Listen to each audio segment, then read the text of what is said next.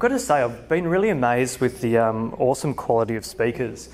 Normally when we go to conferences, it's a lot of reading from PowerPoints verbatim, which it's a shame we see these at educational conferences, but we do see them.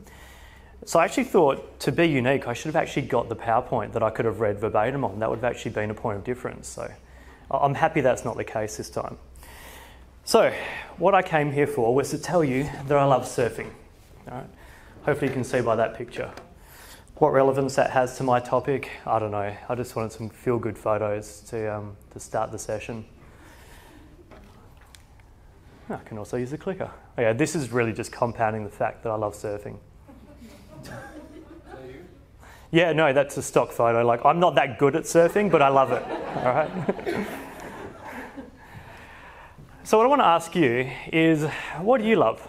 And I know this goes against Laurie's theory of the current view and better view, but think of the future self of you right now. Sorry, buddy. And think about what you'd rather be doing right now. Really sorry, buddy. And if being the current place that you're in is where you'd rather be, then your current view equals your better view. And I'm just going to ad-lib here, but that's a good place to be, right? Yeah, good. All right, I've got the nod up. So think about what makes you happy, just anything. Think of 3 things that just make you happy. You don't have to share them, so you can be totally honest, and I'll sort out this microphone so I can have a free hand. I was actually going to get you to rap. It was a recommendation by someone earlier on. All right. I feel like a robot now. It's like backup against backup. My background is a project manager, so it's all about in-building redundancies. So this is case in point right there. Okay. Anyone want to share? Sure, really. I was expecting no. This is personal stuff. You said we didn't need to share. But anyway, all right. Travel. You love to travel. So your mind is probably thinking about holiday destinations other than Parramatta? Hopefully. Yeah, I don't know. I'm from Perth, so this is super exciting to me. So I'm like, this is awesome. Like, Parramatta, best place ever. Yeah. All right. Well, I did some research, and I did this activity before. So this is me being prepared. I love spending time with my wife. She's wicked. She's awesome. So other things I love to do, spend time with my wife. Best thing ever. Got a little boy. He's 4. He's awesome. Other things that my mind goes to. Yeah, you're setting a trend here. My little girl. She's awesome. Yeah, I'm actually trying to turn her into a boy, as you can probably see by this. But this is where my mind goes when I want to be happy. So then I worked out the best point was combining the two. It was combining, not the boy and the girl, that's just ridiculous. It was combining my love of surfing with my love of my kids. So I take them surfing. So this is what I reach as my pinnacle of awesomeness for me. That's what I think about where I want to be. Cool. And for me, this is how I'm actually measuring success. The more time I can spend there, the better off my life is. Right? That's my metric. You've got your own, which is your happy place. Right? It wasn't always like this, and I used to measure success very differently. So when you leave school, you get told, get a job because you need to be successful, right? No one gives you the picture of success as this.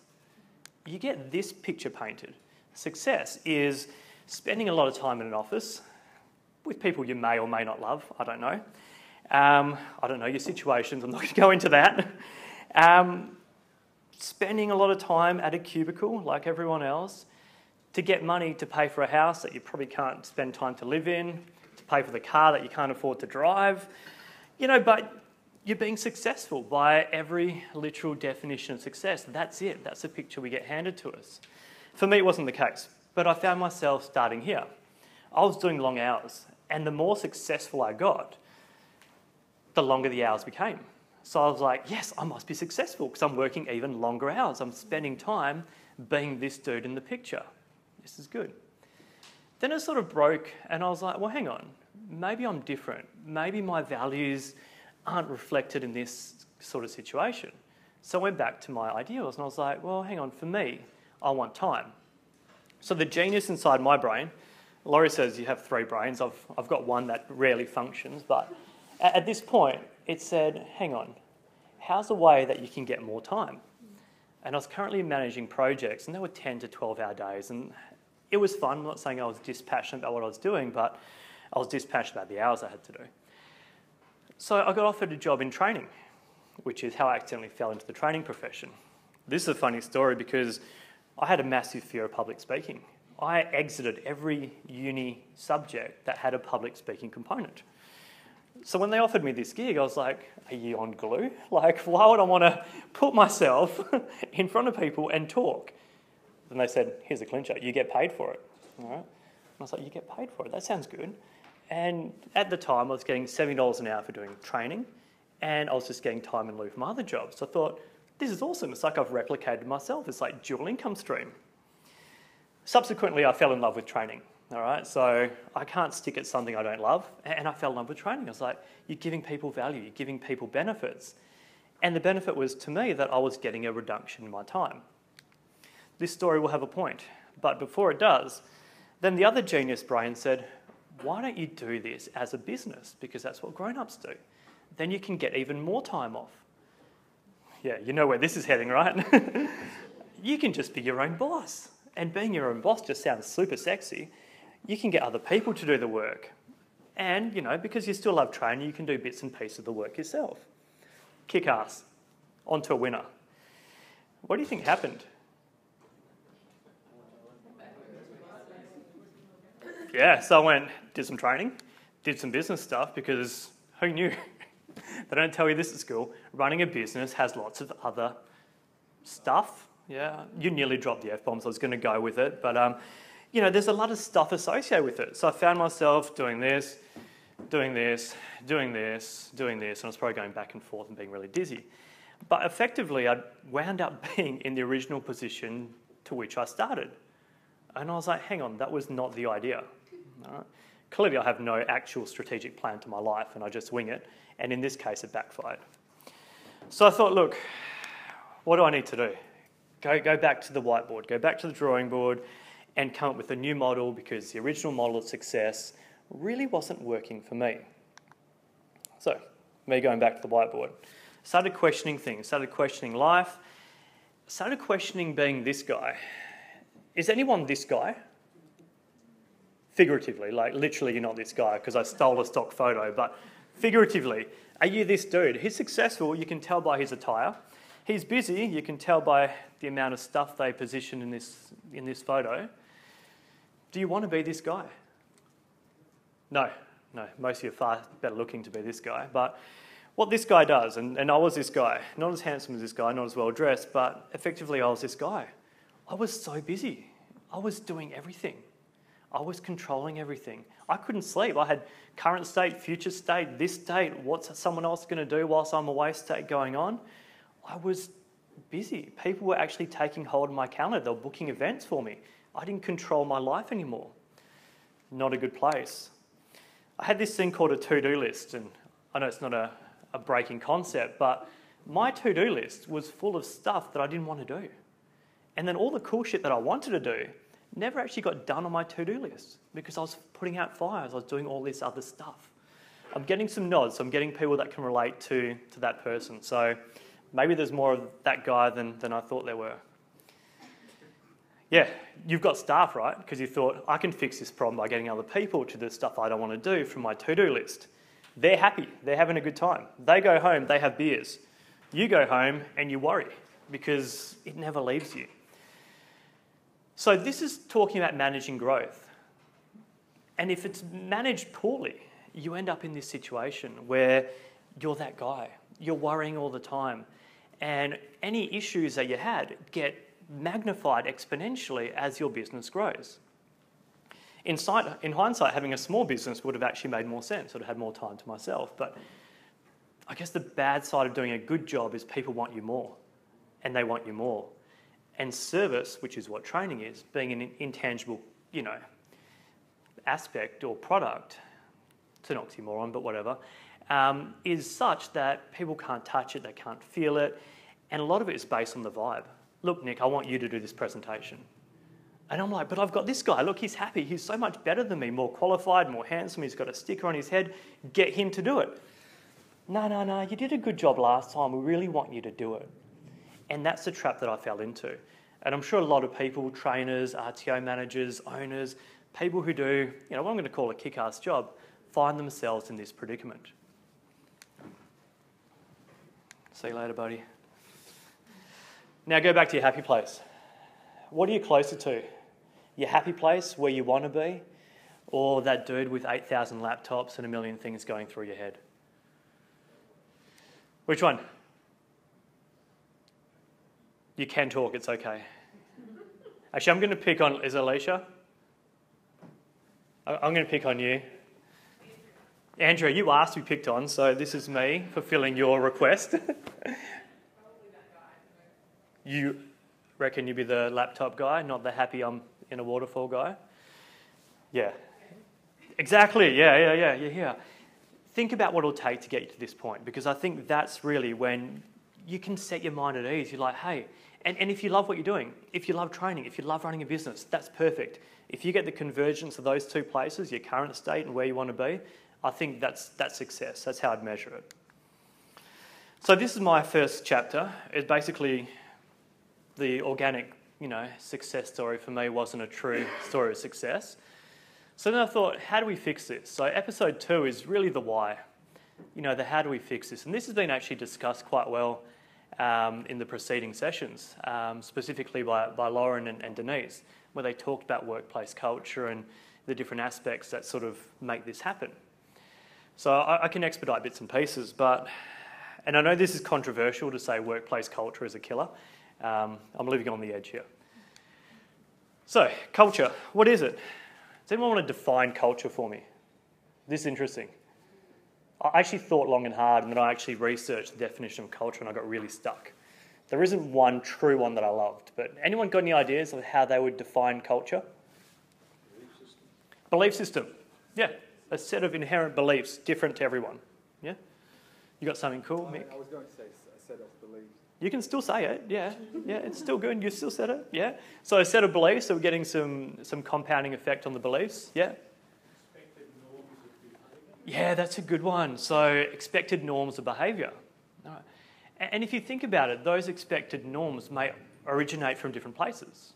From an RTO perspective, you've got your own expected norms. You've got your families, you've got your loved ones, you've got your staff, you've got the compliance people, you've got the other regulators, you've got other RTOs, you've got industry norms, you've got a whole lot of expectations that you find yourselves needing to meet. So culture isn't just a one-size-fits-all thing. And I think often that's the problem with workplace culture, because whether you plan to create one or not, by default, every workplace has a culture, just like every country has a culture. Just like we have created a culture here that's going to be dynamic enough to change based on the speaker and the materials we're getting. So culture, firstly, is different to everyone, and secondly, it's fluid. It changes all the time. Now, this is why things work so well when I was doing things by myself. Because I had an empty room. I had an empty room, a blank canvas to start on.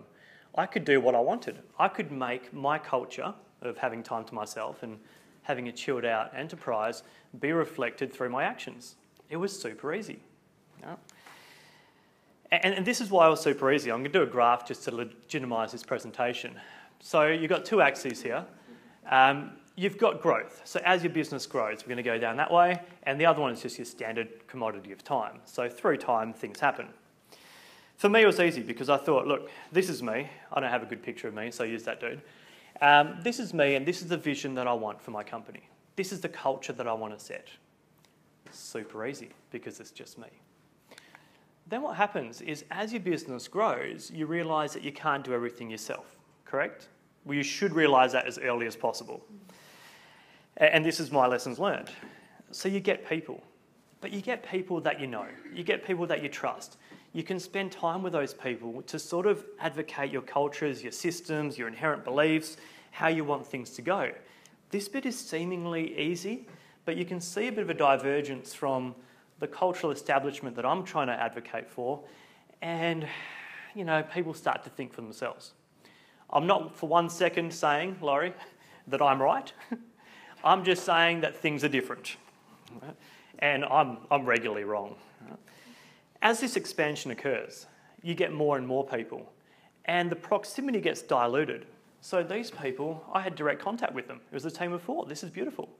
Now you've got a team of 30. You've got a team of 100. I don't know your situation, but as it grows, naturally, there's a degree of separation that grows. But often what happens is, because you can't control things as much, the culture just manifests on another level.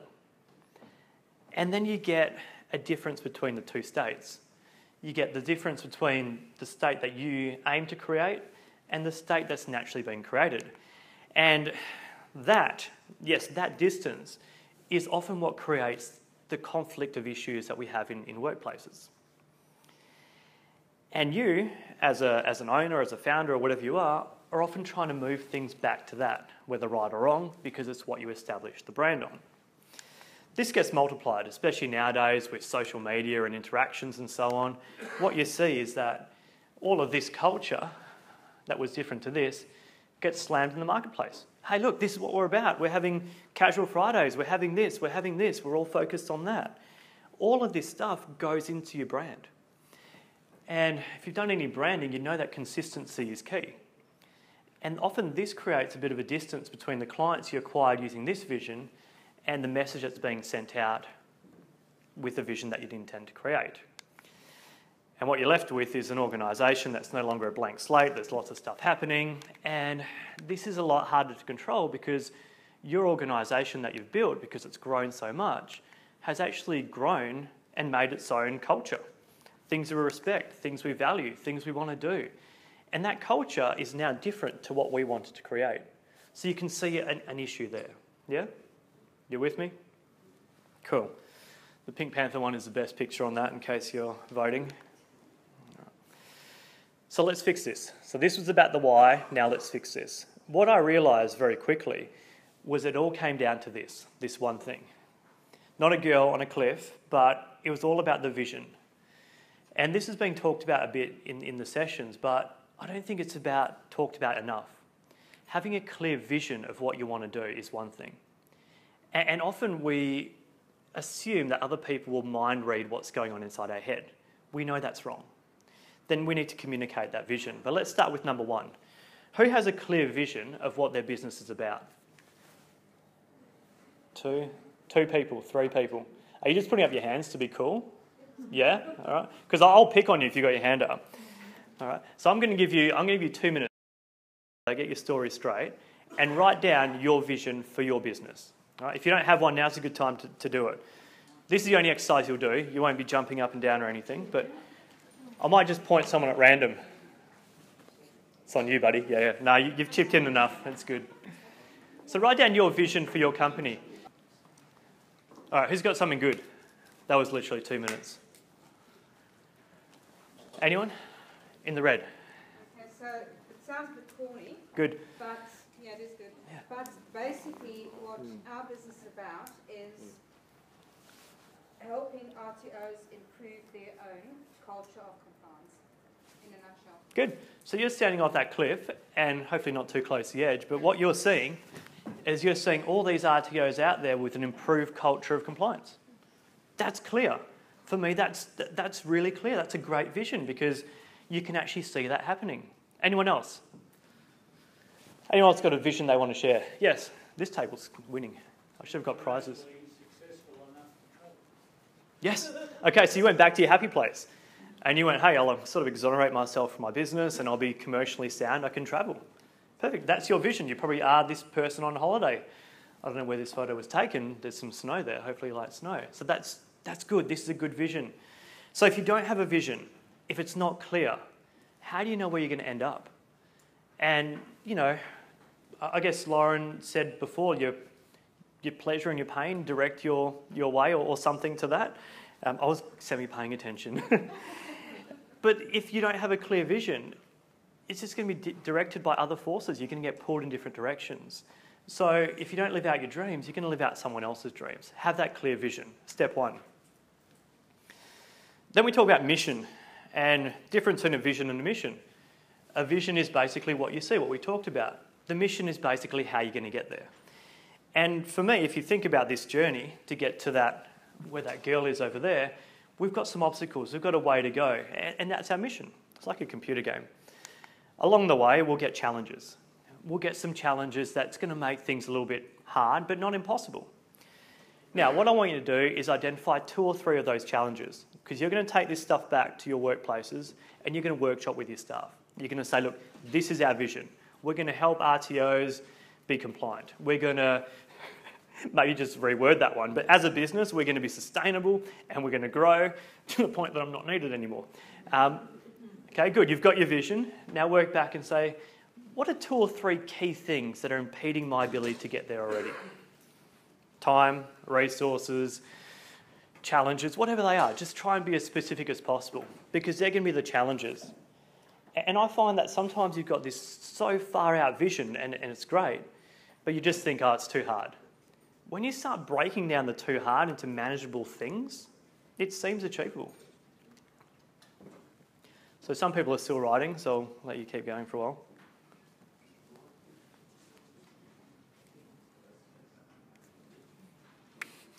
Big pens.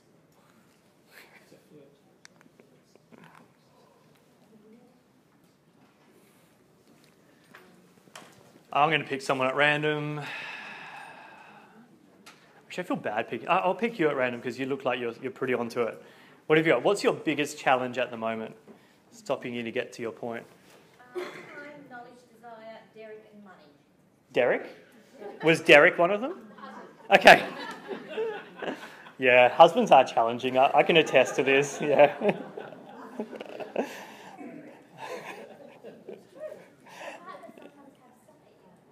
Yeah. Well, I think what you need to do is have this rational argument and say, look, I've defined the vision and you're a challenge, so I need to get around this challenge. So I need to remove the challenge, remove the roadblock. So here's a game of footy. You just watch that and let me do what I'm doing. Yeah.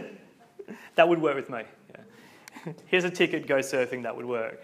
So if you start looking at your challenges, you can say, well, hang on, apart from the husband, I don't know, they may not be that big. You may be able to conquer them. Did anyone get any challenges that they thought there's no way we can achieve this? No. But often that's our mindset. Things are so far away, it's too hard. So go back to work and put some stepping stones. Yearly, quarterly, daily, whatever it is, just put some markers that you say, all right, tick that off, tick that off, tick that off, and I'm halfway through the mountain and I'm there.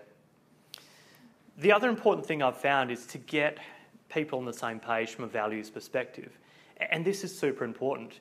If nothing else, make sure that your organisation's values are aligned.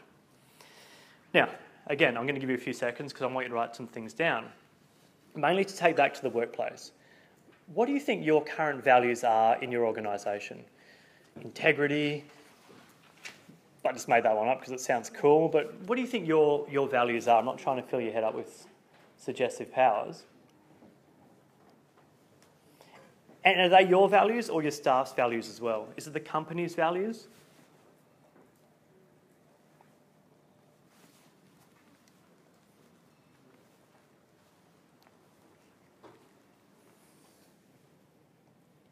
I'm just making sure that you've got an original thought. You're not stealing my mates again. Yeah, that's what's happening.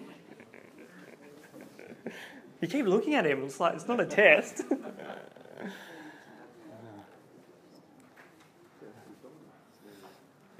Thinking, yeah. I hear this from students a lot. Like you start going near them, they're like, I'm thinking, I'm doing my work. It's not assessed, guys. It's not. You've got something. Well, you should. Okay, sore arm. Yeah, that was all the stretching. It's good for you. Does anyone want to share their values? Yes. Sorry, we'll go. Tell it like it is. Yeah, so no BS. Perfect. Great value. And is that one of your personal values or embodied through your organisation? Sorry? Company's values. Perfect. Tell it like it is. Yeah. Our company values that we will share a prize, so respect, integrity, success and empowerment.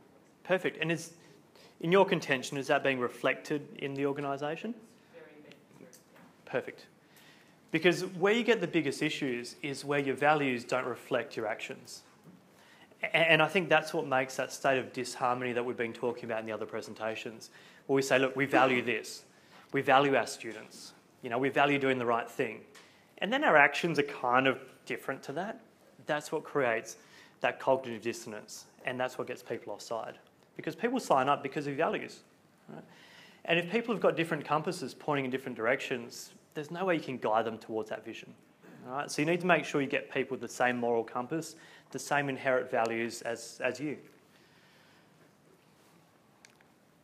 There's a bit of a lag here. It's like being on Skype. All right, at this point, I normally do a reality check. And this is like the yellow Mazda scenario that Laurie talked about. And the scientific, I guess, basket to throw that in is actually a cognitive bias called affirmation bias. So what you tend to do is you tend to seek things to affirm what you believe. Right? So you've set your vision, you've set your values, you've set all this stuff, and then you go around your organisation and you keep trying to prove, yes, we're doing the right thing. Yes, our values are being reflected. Yes, our staff are doing the right thing. Right?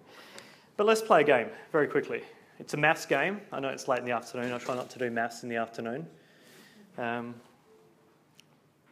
Here's a test for the brainiacs. What I'm going to do is I'm going to answer yes or no, and the ultimate aim of this is I want you to guess my sequence. All right? Maths kids have probably worked out already, but whatever. You're going to tell me a number that you think fits my sequence, and I'm going to say yes or no. And at the end, you're going to try and guess what my pattern was. Anyone want to start with the next number? Whoa. One. What do you got? 16. Yes, that meets my sequence. You're nodding as well. Anyone else want to suggest another number that might meet my sequence? 2. No, that does not meet my sequence. 32. Yes, that meets my sequence. 64. That meets my sequence. 128 meets my sequence. All right, you've got my sequence? Are you sure? Can you give me a guarantee that you can get my sequence? No, you can't. All right. Anyone balls enough to say, yes, I can? You've got to believe in yourself here. I'm going to shut you down, but you've got to believe in yourself. Anyone want to tell me what my sequence was? No, not Fibonacci. Yeah, well, Fibonacci is like, 1 plus 2 is 3, 3 plus 5 is 8, 8 plus 5 is 13, 21, and so on. Doubled? Who's going with doubled? Yeah, okay. What about the rest of you? You're unsure. Sorry? Squared? Okay. Well, 1 would be there. 2 wouldn't. 8 wouldn't. You'd have 9. Yeah. What we tend to do is we tend to go, I know what comes next. And what comes next in our mind is 16. We go, cool, yeah, that makes sense. And we're doubling that. Then we double that one, 16 comes next. That's what you had, right, in your heart of hearts? What we tend not to do, because you could have asked as many yes or no questions as possible, what we tend to do is ask questions, or we look for things that reinforces that sequence. So we had, your 16s, 32, 64, 128, 256, 502, 12, good. Your maths is better than mine right now. And you keep going. You keep seeking to reinforce that. But what if you're wrong? What if you're wrong? The key in this test is to ask questions that you know is going to be wrong. So 2 was a great question. I thought that's going down the line because you're seeking to disprove your original thought. My sequence of people was just ascending numbers. So if you said 9, 10, 11, 12, I'd gone cool. If you said any number bigger than 8, I'd say, yeah, that's an ascending number. So you see, sometimes we don't see the reality, but we see our version of the reality. And the more we construct it, the more we intend to validate it, the more down that rabbit hole we get. That's the same with culture. We look for things that reinforce our culture. We look for the yellow Mazda 3s. Look for the BMWs on the road. Okay? Put another test on there. This one's a good one. What if I told you that the shading of squares A and B were the same? Would you believe me? I actually downloaded from the internet and I didn't believe it initially. So you'd say this was grey and you'd say this was white, or would you say that's the same? Who would say they're the same? Because they are the same. Sorry? It's the way the light and shadows fall on it. So you're saying they're the same? Yeah. Anyone saying... Are we talking about the squares? Yeah, the squares. Yeah. Oh, the squares, not the letters. So this colour and this colour, same or different? It's a different grey, but it's still grey. Yeah, but it's a different shade. Yeah. Some people are saying it's white. Ooh, 50. Some people are saying it's white. What if I told you they were, in fact, the same shade, the same colour? You wouldn't believe me, right? No. What if I proved it to you? What if I started covering... This is called contextual interpretation, because what our brain does, it uses other things to trick ourselves into believing things that we know are wrong. 10 minutes left. Jeez, this guy's harsh. So what I'm going to do is prove to you they're exactly the same shade. There's no magic here. I'm just inserting shapes like on PowerPoint just to cover off the rest. And you can see as I insert shapes, they start to be the same colour. It's pretty freaky, hey? It messed with my brain. The worst thing is, once you take that stuff away, same colour, right? Yeah. Once you start taking that stuff away, it goes back to being that other version. It's totally trippy. Google it and you can see for yourself, but it's actually a fact.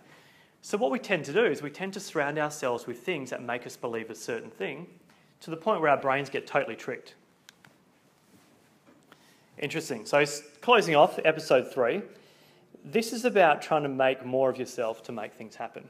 And this is the practical side of things. As a business owner, you know that you can't make more of you. And, as my learned colleague here said, you want to remove yourself from doing a lot of the things that you're doing.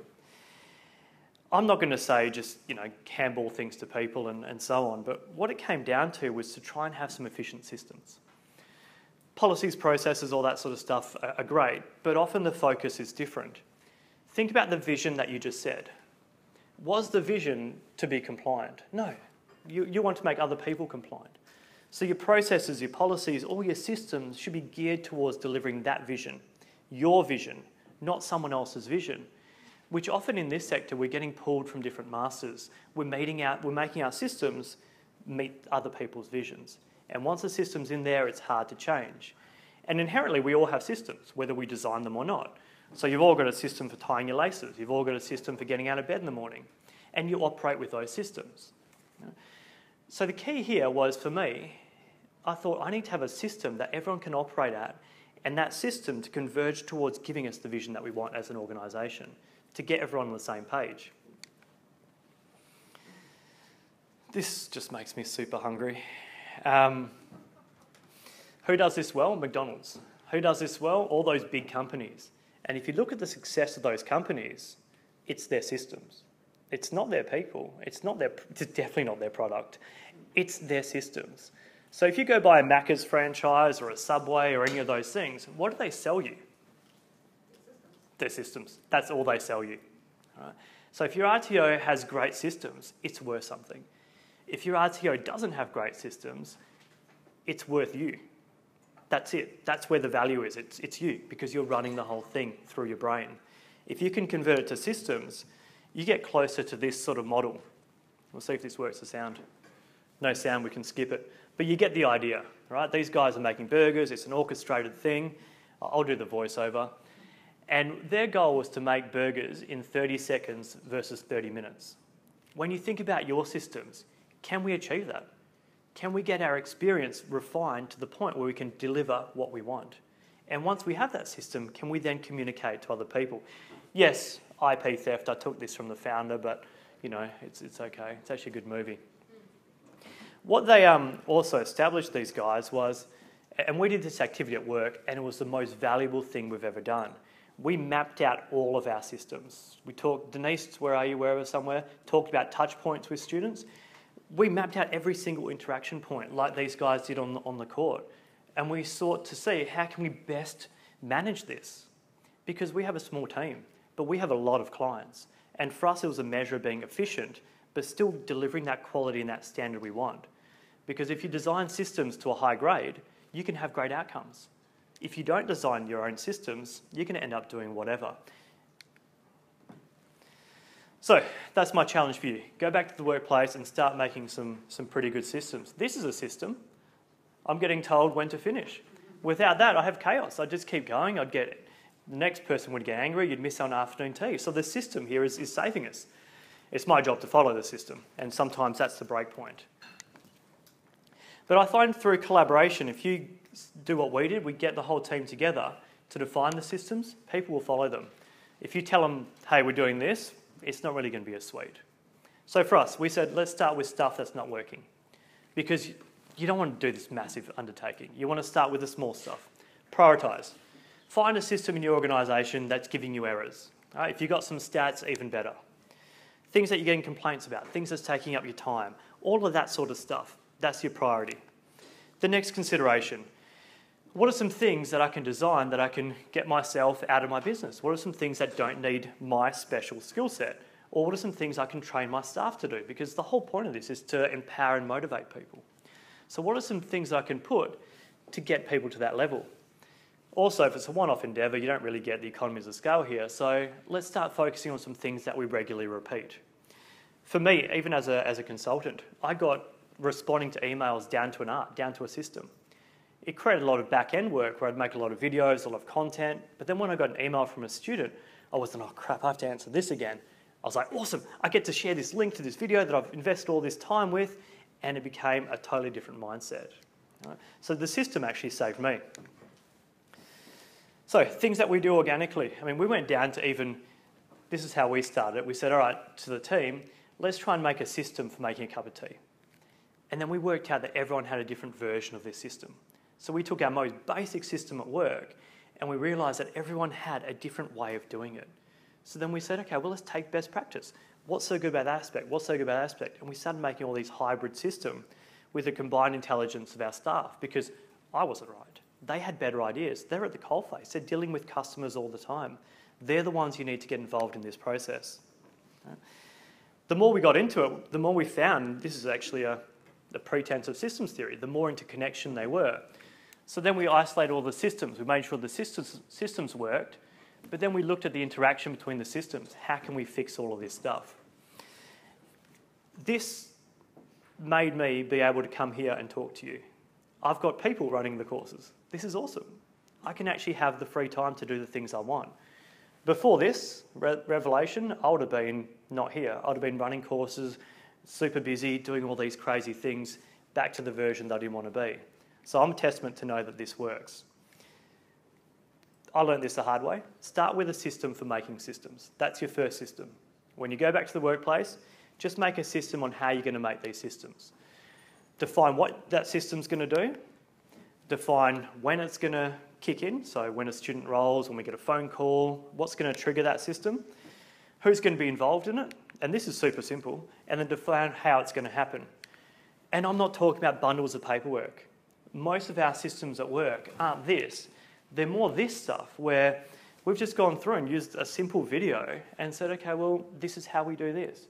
We've used screenshots of computer programs so someone can go through, totally new person, this is how I enrol a student. The next level, which we're on now, is really automating all these systems. So trying to take the human element out because we've got variability and trying to take a robot that we can program in. So the key and the hard thing is not to lose that individual touch. All right? So the stuff that's generic, make systems for. The stuff that you want to contextualise and individualise, don't make a system that's so rigid for that. Give people that thought ability and that ability to customise it. The number one rule with our systems is that people can collaborate. If people think there's a better way of doing it, that gets discussed. That gets logged on the issues and we discuss a better way of doing it. So I said our culture changes, our systems change. And your systems have to have that dynamic ability to change. Otherwise, they're going to be outdated, they're not going to work, they're going to be the policies and procedures you drafted to start your ITO that you never look at again. All right? So this is the stuff that you want to try and ingrain.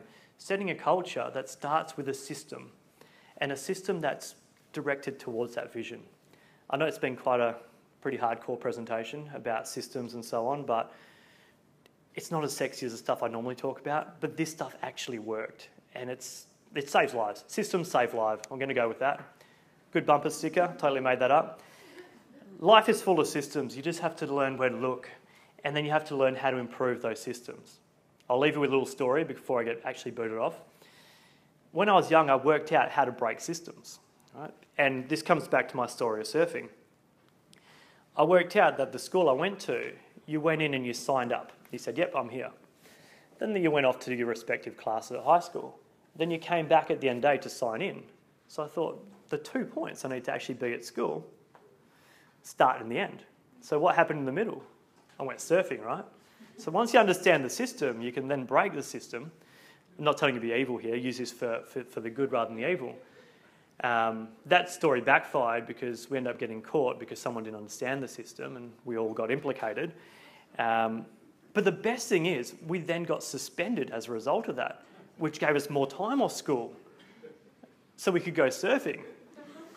So then we did it again, and this is an awesome system. Like, we get caught for not being at school, for going surfing. They reward us, punish, by sending us back to have more time off school. This is why I'm not the most exceptional academic, but yeah, street smarts. All right.